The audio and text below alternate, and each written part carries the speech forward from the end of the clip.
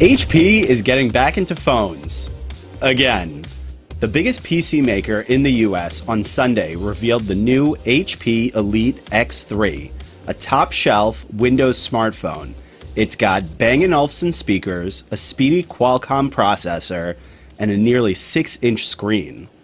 But after HP repeatedly tried and failed to break into phones, the company is taking a different approach this time. This phone is for business customers. The concept for the device, which is expected to start shipping this summer, is to offer busy execs a one-stop shop for their computing needs.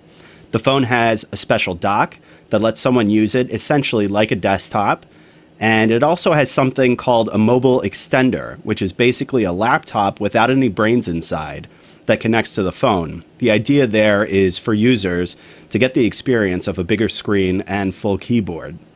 Pricing for the phone and these accessories, by the way, hasn't been set. HP is hoping to sell the phone directly to companies, not at retail stores. Time will tell whether the Elite X3's extra accessories and business focus will be enough to help HP finally make a phone that people want.